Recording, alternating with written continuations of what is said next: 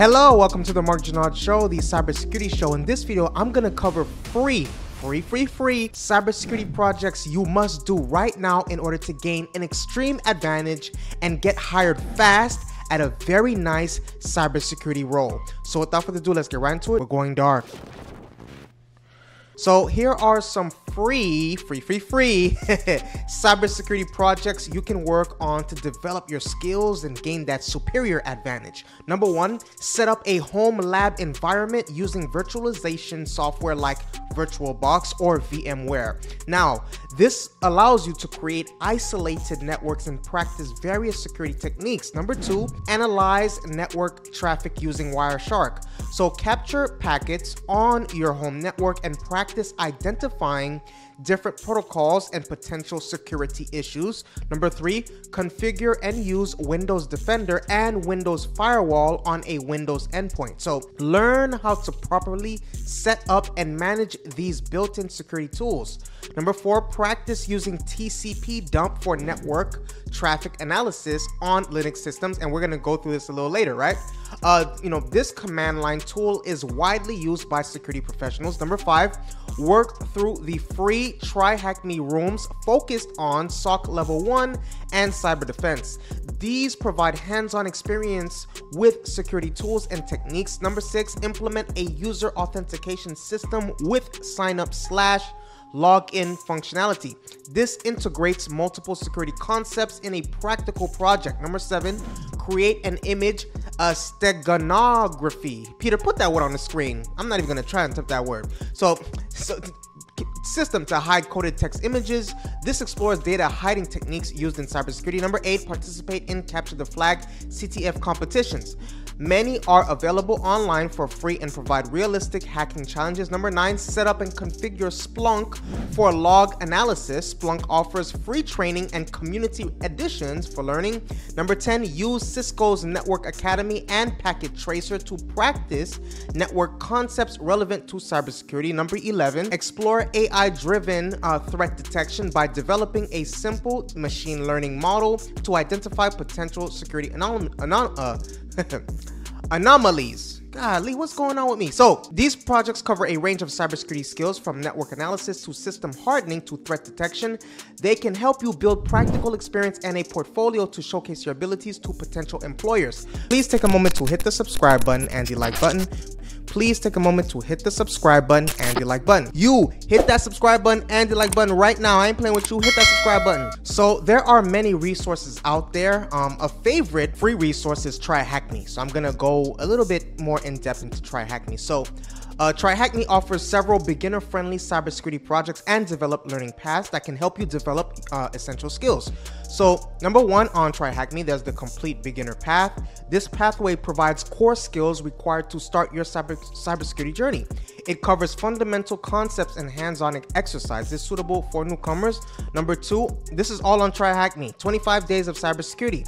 This room offers a new beginner-friendly security challenge every day for 25 days. It's an excellent way to build a consistent learning habit while exploring various cybersecurity topics. Number three, Advent of Cyber.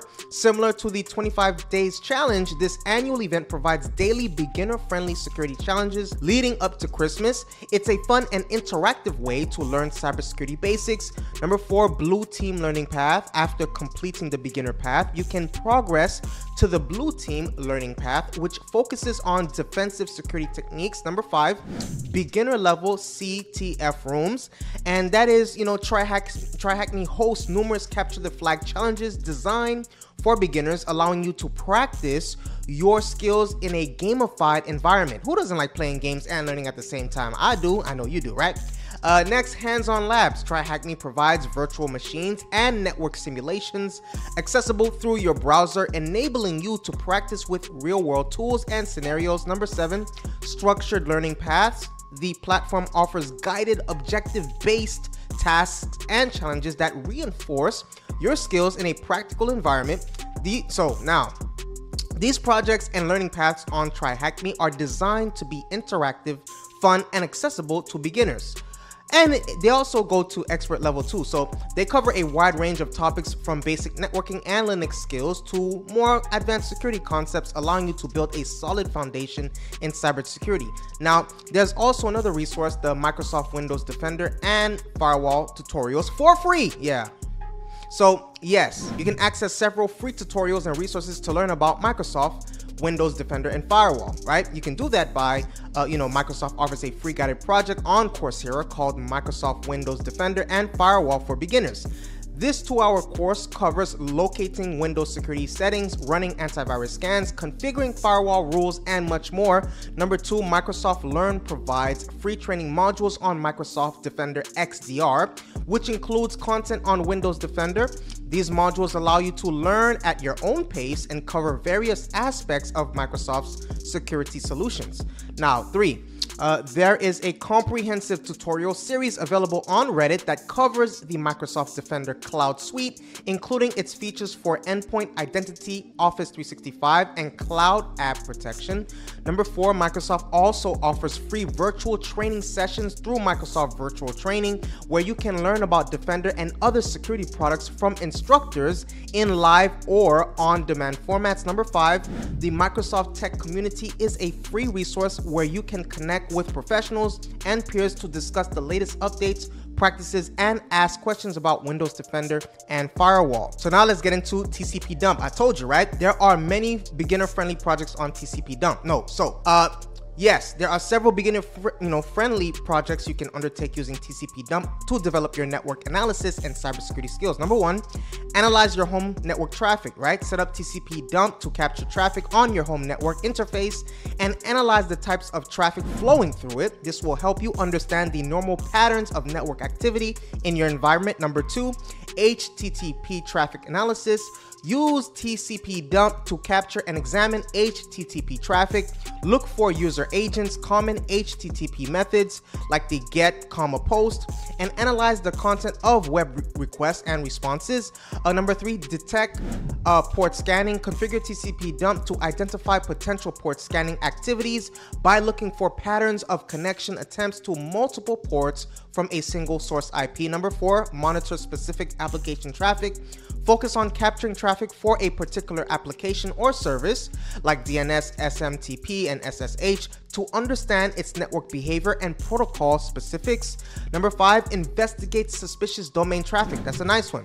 Use TCP dump to monitor and analyze traffic to/from specific domains that you suspect might be malicious or compromised. Number 6, capture and analyze SMB traffic.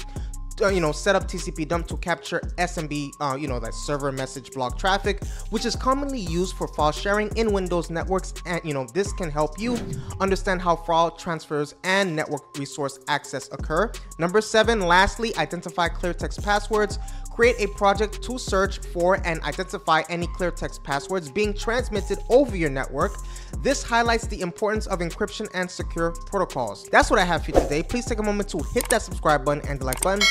Take a moment to hit that subscribe button and the like button right now. I appreciate your viewership. Stay safe. See you on the next video.